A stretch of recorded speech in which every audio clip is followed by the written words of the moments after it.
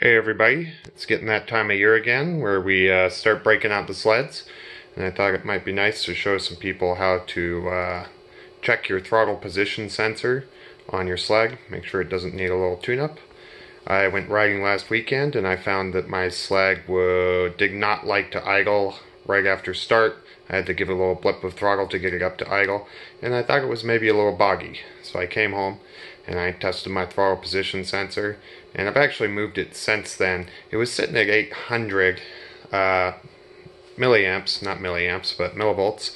The ideal is 700, but you can actually check this without pulling your clutches or doing anything like that. And that's because you can go over to here. So most guys, they want you to pull your clutches and go down here. Here's your throttle position sensor. They want you to back tap those wires to get your voltages. But if you just relax a little bit and come up here, you can tap them at their connector to the ECM right under the hood. And you can see that's what I've done. I've simply gone and stolen one of the girlfriend's safety pins, and you just slide it in there right along the seal, and you can actually get in there without damaging the seal. To power the ECM, this sled doesn't have a battery. I've simply come over here to the ECM plug, and I happen to have a power supply. You don't need a power supply, you just need some wire and a 12-volt battery, and you can do the exact same thing I've done, which is come over and plug into the ECM to juice it up. And then to finish this test, you need a good multimeter. I'm using a Fluke, I think it's a 87.5 True RMS, and not all these are made the same. I actually originally just grabbed, I had a demo FLIR meter here off my office desk because I thought, well, why not use that?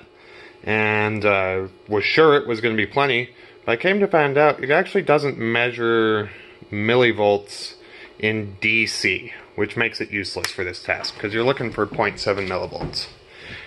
Anyways, I've got it all plugged in. I've actually come down and moved this a little bit to get it more in range, but I figured I'd better take a video. So right now the ECM is powered. I have this on here because I didn't grab the right alligator clamps and they don't reach or attach.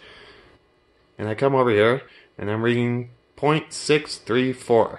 Now remember, we're looking for 0.7, so we're going to go down here and twist on this throttle position sensor. Well, you can see even just laying my hands on it has changed it. It's very sensitive. So I'm just going to give it a yank either way. Whee! So I'm moving it all over the place. You can see I can get up to 1.2 volts. But I want to be right at 800. Not 800, sorry, 700. And this is going to be a very sensitive operation. And it's going to change when you tighten the screws.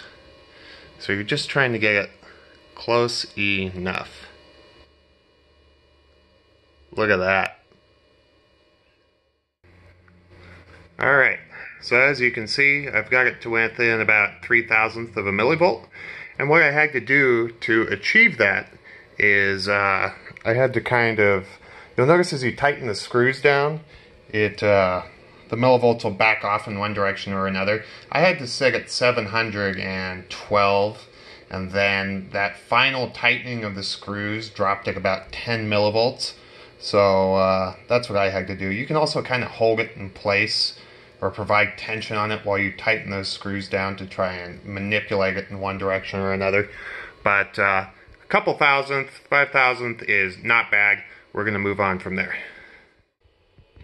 Hey guys, I just needed to, this is actually several days after most of this video was shot, but I realized sitting down to edit this, I realized I forgot a few key steps that need to be mentioned before the main body of this video can be done. This is your Polaris throttle position sensor adjustment, and the main thing I forgot to say is that way down there, there's our throttle. You need to back off, you need to take off. I just come up here, release your throttle cable, and back off that lock nut and set screw all the way so that your throttle can go to its true home zero. And that happens before you come over here to your throttle position sensor and rotate that to do anything. And you even need to do that before you even just test this to see where your throttle position sensor is. It needs to go all the way back so it can read 700. After you get 700, or if you get 700, you come back up here and you set that screw and you dial that up until you're at 940 millivolts. That's your idle position. So, as I said before, my throttle position sensor was pretty far off. If I recall, it was in the 800 somethings. My idle was low, but I didn't measure that before I started. And the main reason I did this was because I was having a low idle on startup in the mountains, and I'd have to blip the throttle to get things powered up, and it was a little boggy. This weekend I went riding, and I'm very pleased with the results. Right off the bat, dead cold start is now 2 pulls instead of a very consistent 3. So 1 pull to prime the electronics and stuff, and 1 pull and it starts right up. I had 0 issues with the sled idling low on startup or anything like that in the mountains, and it had 0 bogging issues. I felt it ran smoother and cleaner. So if you're having some small sort of issues, don't be afraid to dive into this project. It's pretty easy as far as things go. It may cost you a little bit to invest in a good multimeter, but you can use a good multimeter on so many things, not just on sleds, but in your daily life, that you should own one.